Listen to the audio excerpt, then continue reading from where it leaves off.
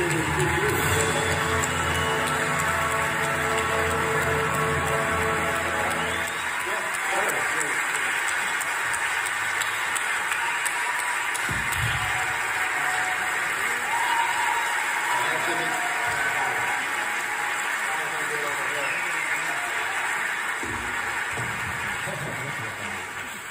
exceptional it is to be here to celebrate the imagination, the persistence, and success of your own kid brother. Well, the first one I ever had.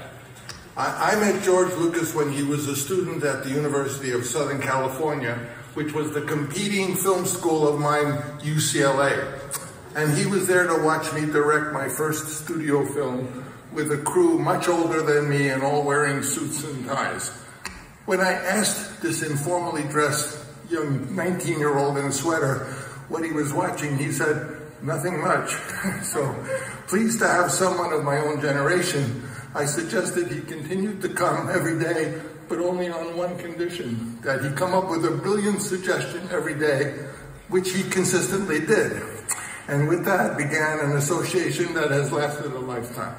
As I continued to watch him with his brilliant ideas throughout his entire career, including the first music track of a hit, Songs of His Era, totally of the score, the first film to have a brief explanation of what happened to each character at the end, and the first film with the titles in the middle. And he went on, making film history, story history, business history, and now history in France, the country where cinema was born with the Brothers Lumiere and is celebrated with more passion than anywhere else in the world. I also remember George when he returned so sad and rejected, having gone to the owners of Flash Gordon, the protagonist of a space comic book in 1934, and he said they told him he wasn't important enough to trust with their famous character, the star of serial movies that he loved so much as a kid. And he looked at me and he said, well, I'll make my own movie. I'll call it Star Battles or Star Wars or something. And so he did. And in the process, risked everything he did to make it. Congratulations, George. Not only am I and your many friends proud of you, but also the world is here proud to honor you.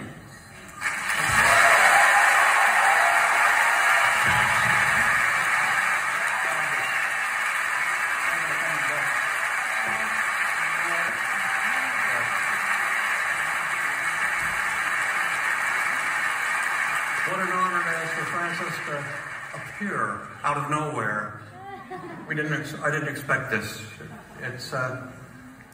He's a great friend and a big brother and a mentor, and I thank him for everything he's ever done for me. Congratulations, George. This honor is yours.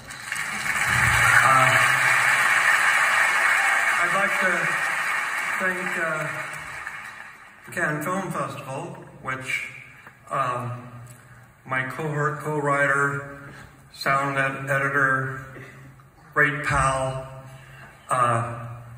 who came to the Cannes Film Festival, my first professional movie to be shown here 52 years ago in the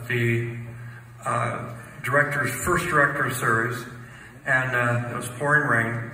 And it was one of the greatest moments of our life. We had to sneak into the movie because we didn't really, Warner Brothers wouldn't have much to do with this. So this is a great circle. And I can't thank all of you enough because I'm just a kid that grew up in a vineyard in Modesto, California, who makes movies in San Francisco with my friend Francis, and we had some other, Saul Zance and some of the other people in San Francisco, but it's definitely a different world than I've actually never made a film in Hollywood as a director, and so it's a real honor to be here. It's a real honor, I tell you, and thank you so much. Thank you.